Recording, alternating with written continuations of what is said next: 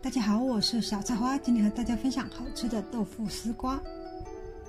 丝瓜一根已经去好皮，把去了皮的丝瓜切开边，再切成丝瓜丁。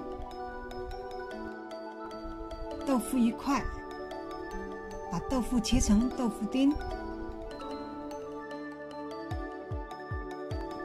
接着切3瓣蒜，把蒜压扁切碎。再切2个小米辣，不吃辣也可不放。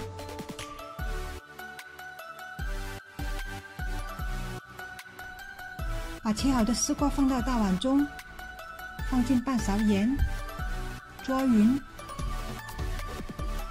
丝瓜下锅前用盐腌制一下，防止下锅就发黑。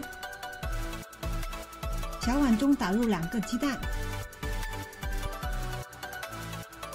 放进半小勺盐，打散打匀。打匀后倒入和蛋液一样多的温开水拌匀。拿来一个生盘子，把切好的豆腐丁放进来，把豆腐摆开。接着拿来一个过滤网，把蛋液过滤一下，倒入豆腐里。盖上保鲜膜，用牙签扎几个洞透气。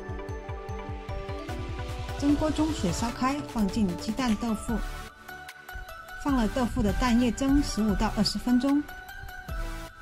热锅下少许油，放进蒜和小米辣煸香。